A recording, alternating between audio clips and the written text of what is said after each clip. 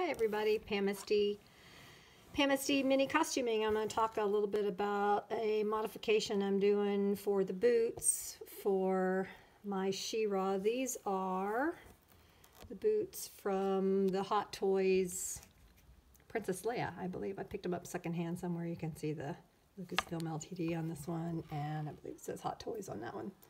I've already made some adjustment to this one. Oh, by the way, she got her underwear, but I've got a little bit of paper clay and I stuffed it inside the boot, and I've already put this one on. Paper clay dries by air, so you don't have to do anything to it to make it dry.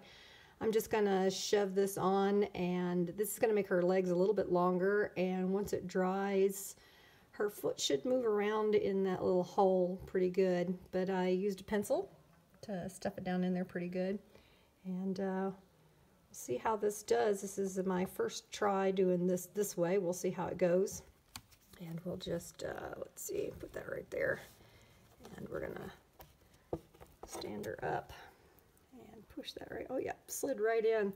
So you can see she's standing, and that's a good thing. And I don't seem to have any weird bulges on the boots. These are gonna get some greaves later, and in gold, but I wanted her to have flat feet. Didn't want her standing up in high heels. But this looks pretty good. I'm kind of happy with that. And when it dries, we'll see how it goes. Bye.